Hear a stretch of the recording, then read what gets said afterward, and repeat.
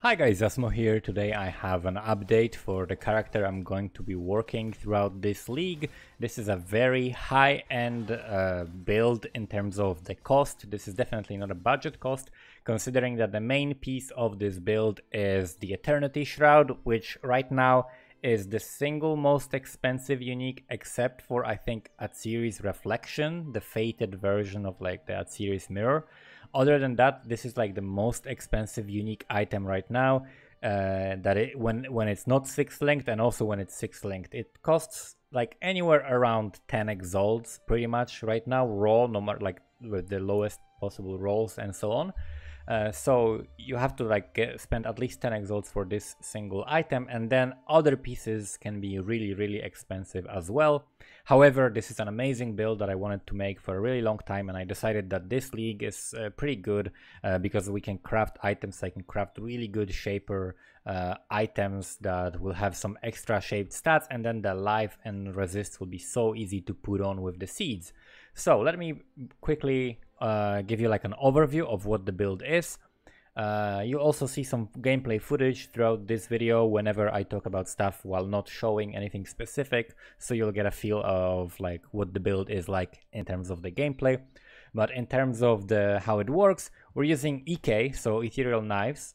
We've got 21, 23 here EK that we are then converting to lightning. So we're converting it through 3 different sources. Number 1 is physical to lightning gem, so that does half of the conversion. Then we're using gloves that do up to 25% physical damage converted to lightning damage, and then we're also using Watcher's Eye that converts physical damage to lightning when affected by Wrath, and I do have Wrath here that I'm running together with also Hatred. So that way, 100% of our physical damage is converted to lightning. Now, we deal 0 physical damage. As you can see, EK, no physical damage at all. So what happens later? After that, we're converting it to cold. You need 2 Call of the Brotherhood. A decent Call of the Brotherhood will cost you like 30 chaos, something like that. And you can buy one for like 5 chaos and then divine it up. You can buy one that is more expensive, but eventually I actually want shaped ones. So again, I'm gonna need like at least 10 C for each one of them. Sorry, 10 exalted orbs for each one of them, not 10 C. Like, so that's gonna be 20 exalts that I need to get to upgrade the rings. And then also you quality them to 20% with elemental damage, which increases the conversion from 40% to 48%, and that way you are converting actually 96% of your lightning to cold. So again, only very small part of lightning, but your spells will shock 100% of frozen enemies, and we also go crit, so we do freeze, we do shock, and we do ignite as well, because after all of that we're also converting 50% of that cold damage, which cold damage is 96% of our damage, into fire damage, right? So we're converting, so we're doing like mostly half cold, half fire, and then on top of all of that, for each elemental source of damage, the Eternity Shroud converts 5% of that into chaos damage and adds it on top, right? So let's count the shaper items. We have 1, 2, 3, 4, 5, 6, 7, 8, right? So we have 8 items here. That means 8 times 5, that's 40. That means we're gaining 40% of the lightning damage as chaos, 40% of the cold damage as chaos, and 40% of the fire damage as chaos. So roughly we're gaining, what is it, 40 plus 40 plus 20, right? So we're gaining basically 100% of our damage matched as chaos. So we're doing like half elemental, half chaos, and then you can even convert more. That will give us another what? These 2 rings, if they were shaper items, would give us another 5%, 5%, so that's 10, 25, right? 25% damage. So we would have like 125% damage as chaos extra. So most damage would be chaos damage, right? On top of other sources of the same thing as well that we have on the weapons that I'll speak about in a moment. So because of that, we're going to be dealing mostly chaos damage, and when we get the rings, we're also going to get hits, ignore enemy monster, chaos resistance. That is something you get when all of your items are shaped items. That's why we want these uniques shaped later on. So that's how we are scaling our damage, on top of also, of course, going crit, right? So we're going crit, we're getting a bunch of crit multi, we're getting a bunch of crit multi jewels. So you want jewels that have increased global fizz damage, increased global crit strike chance, increased crit strike multiplier, the global, and for spells. So you can get a ton of damage. I still have old jewels in some places that affect me when I hold a shield, but I swapped away from a shield. You can use a shaped shield. That would be also something really good. Like if you want to be more tanky, you can also shield charge, and with a shield this is definitely a viable way of playing. You can even like fit another herald or something, because you'll be able to have lower mana reservation with the shaped shield mod, like 25% reduced mana reservation or something like that. But also on top of that, like on top of the Eternity Shroud giving us that fuck ton of damage through converting our damage so many times, we're also gaining that damage from Harness the Void. So again, non-chaos damage is being converted and added as extra chaos damage, but that also counts the physical one, so that is even more damage. Like the more you convert, the better this node becomes.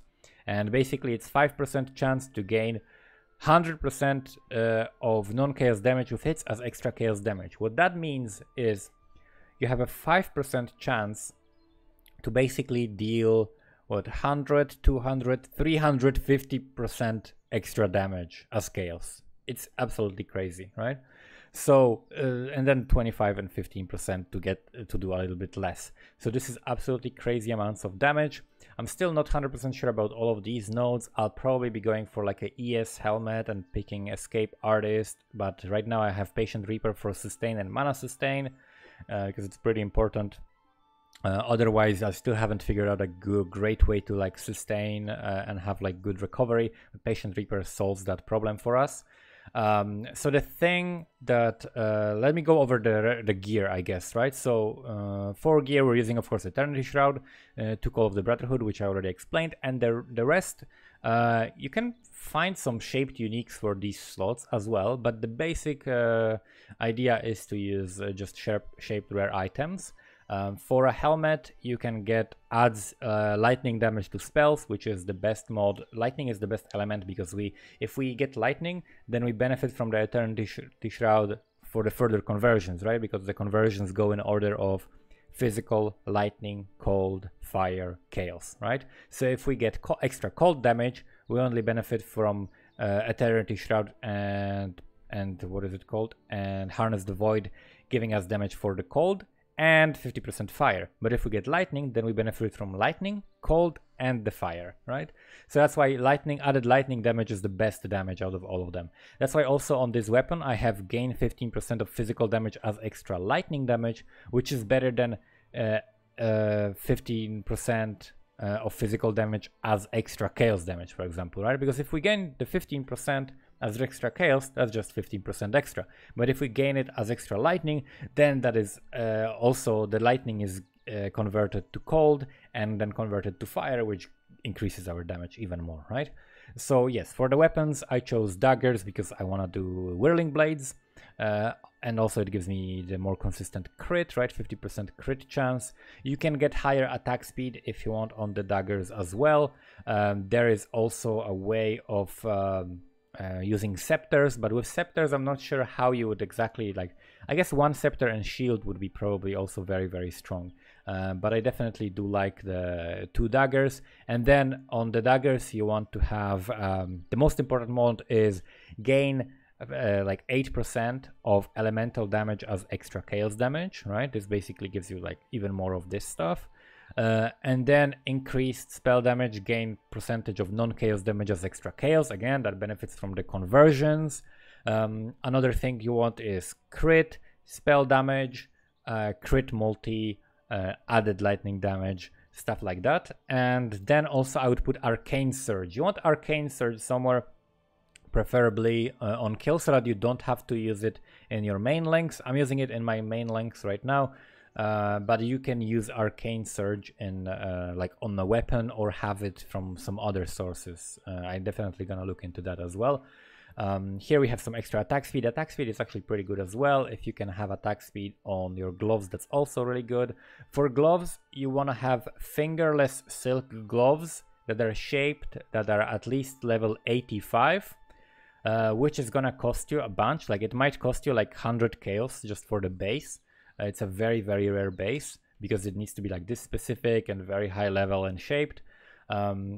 And that will allow you to roll the increased projectile damage, right? So socketed gems are supported by slower projectiles and increased projectile damage that will boost your projectile damage of EK. However, I got like the lowest roll possible because it's tier 3, and there's also tier 1 and tier 2 and tier 1, which are higher damage. It goes up to like 30 increased projectile damage, which is what my ideal gloves would have.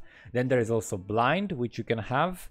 Then you want to do physical damage converted to lightning damage as a prefix, and then you want to also augment with life from the harvest crafting to have extra life on it, and then have the resistances. I have 2 pretty good resistances on that. So these gloves are actually pretty amazing right now. They would sell for a lot of money, but I think it's actually very easy to make even better gloves than that.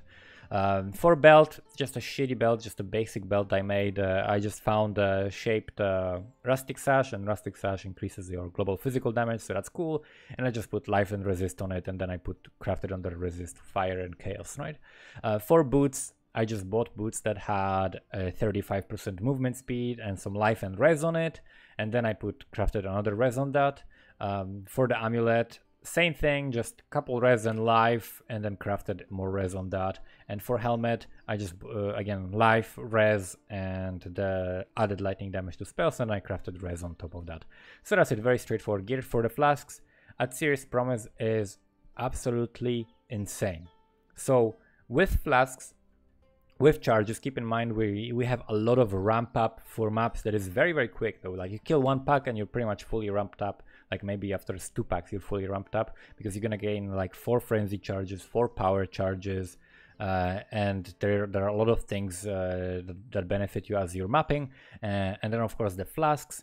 The total damage I checked on POB is like 1.8 million DPS total right now, but that means it's gonna scale really, really high, because I'm still like, this is not min-maxed at all. This can be so much stronger. Like, I still have like level 19 random gems that I'm not sure if they are the exact gems that I want to be running. I'm sure about the Cold to Fire, Fist to Lightning, and the Ethereal Knives, and probably Spell Echo as well for the DPS, but they still can be improved. So many things can be improved, and also you can get like +1 to all spell and physical spell. You could even have that twice. You could potentially have like +4, +5 from the amulet, so we could have like +5 to the levels of EK, and you can have +4 from the chest, because you can have like corrupted duration and projectile, I think.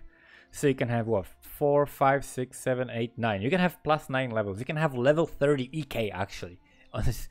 You can realistically, actually, you could have that, but that would require buying a really expensive Eternity Shroud. So this can be really min-maxed to an insane amount of damage. But at Serious Promise, if you look at the tooltip, which says 391, just with the flask, that's like 60k DPS that it shows here, which of course is getting scaled way more by all of the frenzy charges, power charges, and so on. We're also using Taste of Hate. So here you want to have a maximum roll for Fizz and the maximum roll for elemental damage, because you scale both of them. So it's insane. And then because we deal more than half of our damage through chaos damage, then the Chaos Leech is also amazing, right? Because we get so much extra chaos damage. So this is just a crazy amount of chaos damage. And then we get also extra physical damage as cold from this. We get some crit and onslaught as well, right? I would definitely recommend like if you want to invest, get a Shaper and combine the base with Hunter Boots. Get also Tailwind, because we crit and the animation speed up for everything for like for Whirling Blades is gonna be feeling so good. So that's it when it comes to the gear. When it comes to the passive skill tree, Like I said, I'm still figuring out, because I know for sure Harness the Void and Swift Killer are the right things to go for, and you could possibly go for like some channeling skill in order to like charge it up on bosses to get frenzy charges for bosses. And other than that, Patient Reaper is great for sustain. With Arcane is also good for sustain of the mana, and these are like some defensive and speed and recovery nodes as well that are very good. In terms of the skill tree, initially we go through here, we pass through the physical and chaos damage, but now we go through here, we just cut to more important skill points.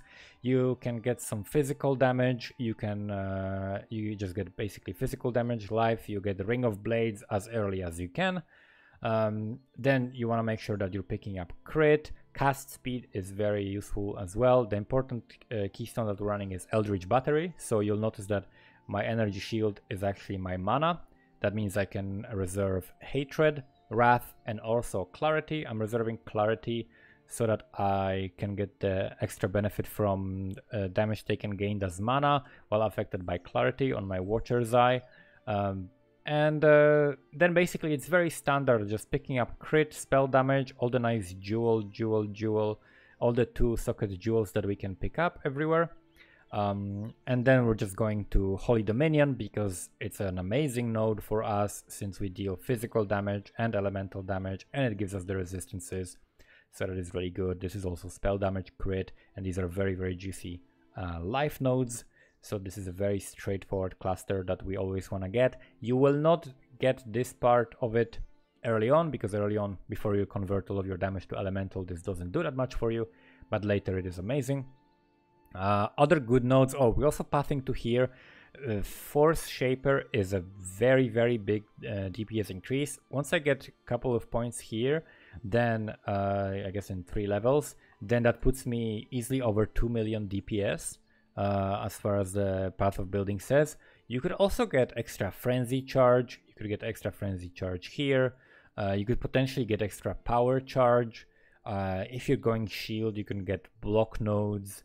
There are so many ways. Like, I definitely think crit is the way to go, but without crit you could do elemental overload. It's definitely pretty huge amount of damage if you don't want to invest in crit and you're playing like a, let's say you want to make a tanky version of this build, right? You would definitely go for Mind Over Matter, which I want to go, but I'm having trouble still sustaining my mana if MOM is on.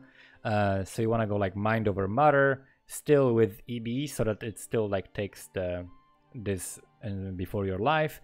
You can pick up some more life, especially like on the jewels. You can additionally pick up the block, and then instead of the crit, right, you get all these nodes and pick elemental overload, which you're not far from 1, 2, 3 points to pick up LA overload. So that's it when it comes to the passive skill tree. The build feels really, really good. It's like one of my favorite play styles. That's why I'm making this build, and I'm going to pretty much try to min-max it for the rest of the league and try to get it to the point where it can actually kill bosses. But that of course requires kind of crazy amounts of damage, but I think that is definitely achievable with this build. If the node of like the Harness the Void turns out to not be so good, I could potentially also respec to Assassin. Assassin could be another viable option of doing this, but the Harness the Void benefits so much from the conversion that I think it's probably gonna be still a Trickster build. If you have any questions about this build, you can let me know in the comments below. Thank you guys for watching, and see you next time.